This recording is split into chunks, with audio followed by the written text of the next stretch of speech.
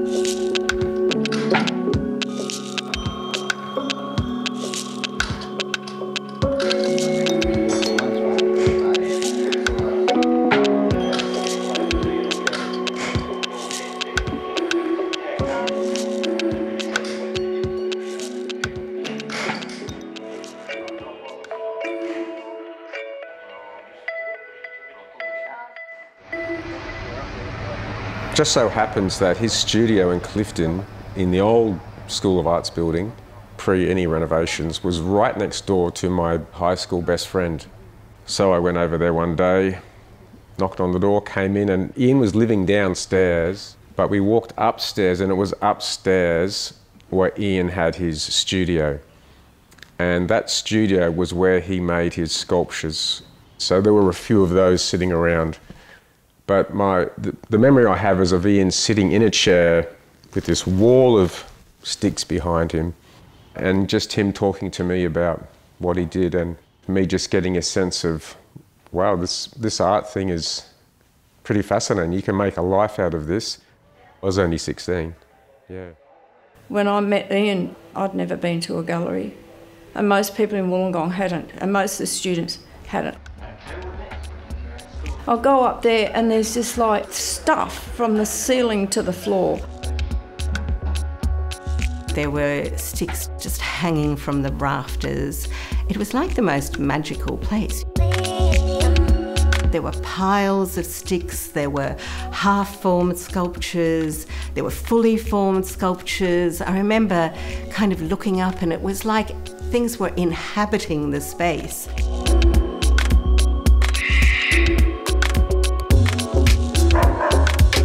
I think the sense of a kind of chaos and what other people saw as messiness, even in the mess there was a kind of order of like how things were grouped, how he bundled things or how he stacked his work.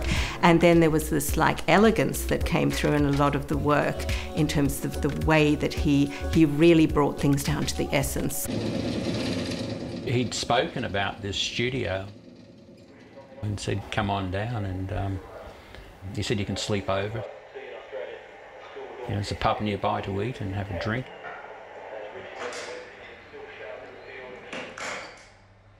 You know, I always thought of Kurt Schwitters, who built Mersbau, the house that he lived in his collage, and Ian kind of lived in his environment too, with a kind of orderly chaos that he could sweep a section aside to put a mattress down for my wife and I to spend the night on, you know, underneath the beautiful window overlooking the ocean, and that was all very well organised. Stacks of sticks and works on the go, and yeah, it was a wonderful place to visit.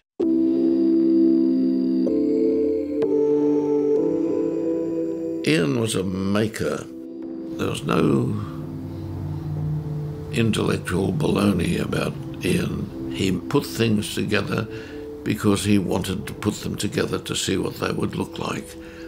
And that's what artists do. It's about curiosity. So we'd go out on what we would call a field trip. I just think he enjoyed getting out of the school and just getting out there into nature that he loved so much.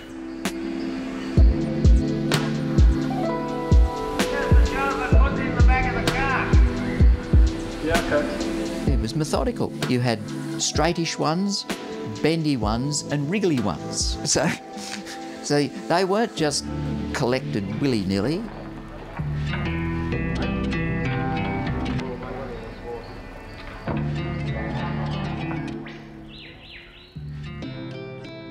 Ian didn't seem like an academic in any sense of the word. He was connected to materials and processes and asked questions of what people were doing, but never held forth about the theory behind it. He just, there was a theory, a very strong theory embedded in all of his work, but it spoke through the work, not through the lecturing. As far as Ian getting a job in universities these days, not a snowflake's chance in hell. It's a sad statement, but that's to the great detriment of universities.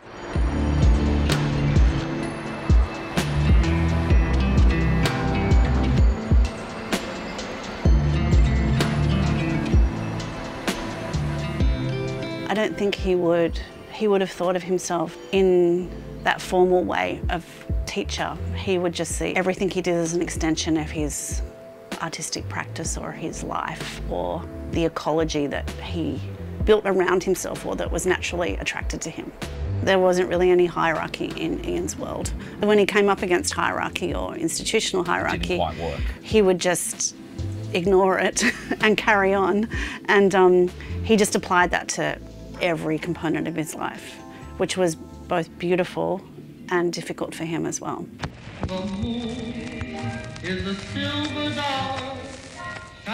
Ian was your typical youngest child of 6. All the older siblings had an important role in his life because Dad was away at war.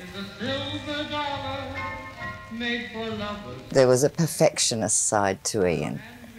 It was important that he knew how to do things properly. So just pushing a wheelbarrow, he needed to get that right.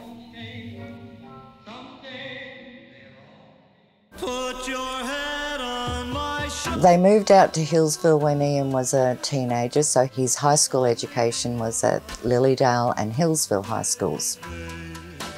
He did have a fascination with Eastern art, and when he discovered Japanese landscapes, he couldn't get enough of them, so much so that he kept a book from Lilydale High School all his life. Picasso once said that it wasn't until Picasso was 40, that he learned how to paint like a child. Ian intuitively had that innocent playfulness, and I think that was the joy of Ian's work. It was dead serious and it was fun. Ian's understanding of drawing and his use of his sticks as drawn lines is absolutely what I've spent most of my teaching years telling students about. Understanding how gesture informs a structure. Being able to read the inner dynamic of the figure that's not actually a visible contour. That's where Ian's eye for what a stick could say is absolutely one and the same thing. It really is just looking and finding the inner gesture. What does it say? And it's not about superficial exterior appearances, it's within. One of my absolute favourite works is Whispering Ant because it's such an extraordinary conception. The construction is quite large, so it was a really complex work to bring together. It's about sort of this frenetic activity. So imagine just thinking about, you know, that ants would come and they like butt up against each other, that clear observation, and then they separate. And in that separation is like, in his mind, this idea of a whisper.